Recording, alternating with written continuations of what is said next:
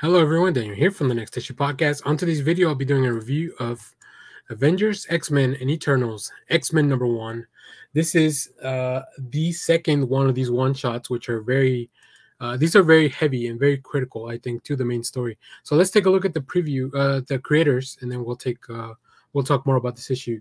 This issue, once again, is written by Gillen, with art by Francesco Mobili, Frank Martin on colors, and Clayton Cowles on letters, with a really cool cover by Nick Klein. Connecting cover if you got the Iron Man from last week or the Avengers issue from last week. And then also it'll be connecting to the Eternals issue probably next week. So yeah, this is the second story critical Axe one shot. It wasn't her. It wasn't her. It wasn't her. This one follows. This one's all about Jean Grey. It wasn't her, yet I am fire incarnate now and forever. Which part of now and forever is confusing you? As one world burns, can Jean Grey justify her existence after burning another? And yep, if you read the Avengers issue from last week, you will know that that one focused on the judgment of Iron Man. This one is focusing on the judgment of Jean Grey. The next one for the Eternals looks to be focused just based on the cover image, based on Ajax. So we'll definitely see. And these are so much fun.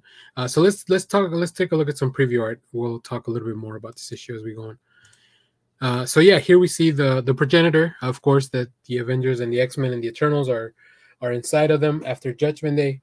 And we see here Jean, she's been protecting everyone and remembering. If you take a look at this art, you'll see that the setup is very familiar. We're at a very similar place where we were at last week. We're inside of the Eternal, inside of the Celestial, the progenitor, and of course we are coming. The Eternals are very weary of working with Sinister, but they know that they have to team up with the X-Men and the last Avenger that we have for now in the front lines, Iron Man.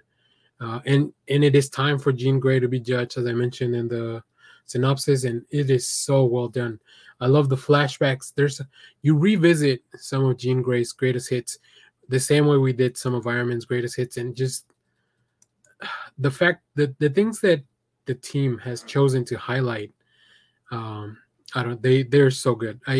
It's hard to explain because I don't want to get too much into spoiler territory, but just know that it is the greatest hits of Jean Grey. And overall, the main question is, how can Jean Grey pass Judgment after all the things she's done as the Phoenix? So her past comes back to haunt her really once again, even though Jean may not have had anything to do with that,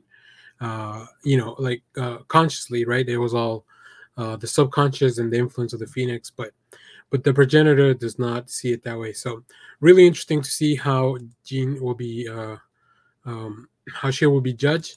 I think the art for this issue is just so fitting. It's really cool to see the difference in art throughout the little flashbacks that we have back and forth in the different events in Jean Grey's life. And of course, anytime you draw Phoenix or the Phoenix Flames, you get something beautiful on screen. So or on the page. But let me know what you thought about this issue and what you think of the Judgment Day event. Overall, I'm really enjoying it. It's one of my favorite things Marvel's done in a long time. But yeah, thanks for watching, everyone. Remember to share, like, subscribe, hit the bell so you know when we go live. That is most Saturdays, 10 a.m. Central Standard Time. And stay tuned because we have more comic reviews, trailer reactions, TV recaps, all that fun stuff here on the channel. Thanks for watching, everyone. Bye-bye. We'll be